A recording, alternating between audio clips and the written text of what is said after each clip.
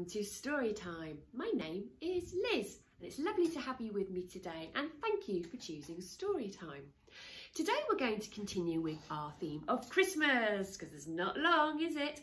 I hope you've seen my friend Julie's video about making an advent calendar. It's fantastic. And advent calendars are a really good way of giving us a countdown and telling us how many sleeps we have until Father Christmas comes to visit us.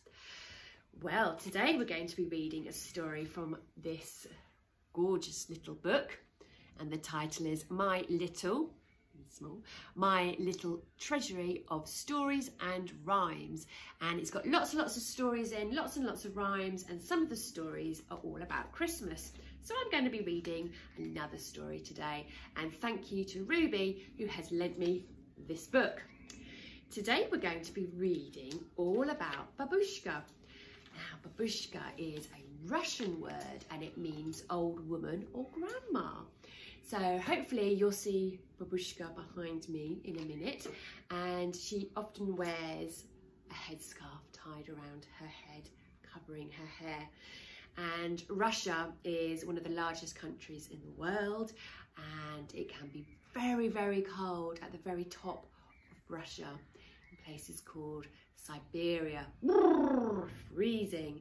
And I've got a feeling that Baboushka might be living in one of those cold and remote places in Russia. And also we're going to be introduced to some new characters. We're going to be introduced to three wise men.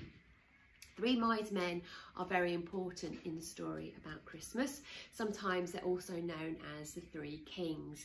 And I know I've read a book around the Nativity play that was put on in a school, and Olu has also read about the Christmas story. So check them out because they're really good too. So let's find out all about Baboushka. Once there was an old woman called Baboushka, who lived all by herself in a wooden hut in the forest. The nearest house was many miles away. Although Baboushka was very poor, she was very happy. One winter's night, as Baboushka sat sewing by her fire, she heard 3 knocks on her wooden door.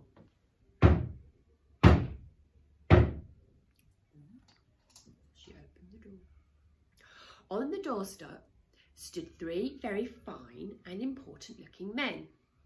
"Oh, come in, you are very welcome on such a cold night," said Baboushka. As she busied herself making the tea and finding some food, Baboushka asked the strangers where they were going. "Oh, we are following a star that will lead us to a place where a new prince has been born," said one man. "We do not know where it will stop."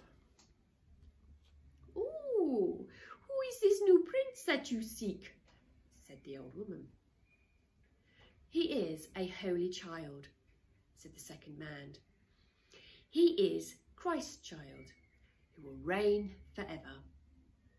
Baboushka's eyes widened as the third man showed her the precious gifts that they had brought for the new baby.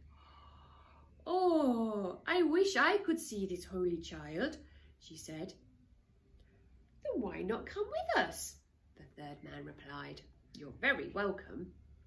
"Oh, no, said Baboushka sadly. "I am too old to go on a journey."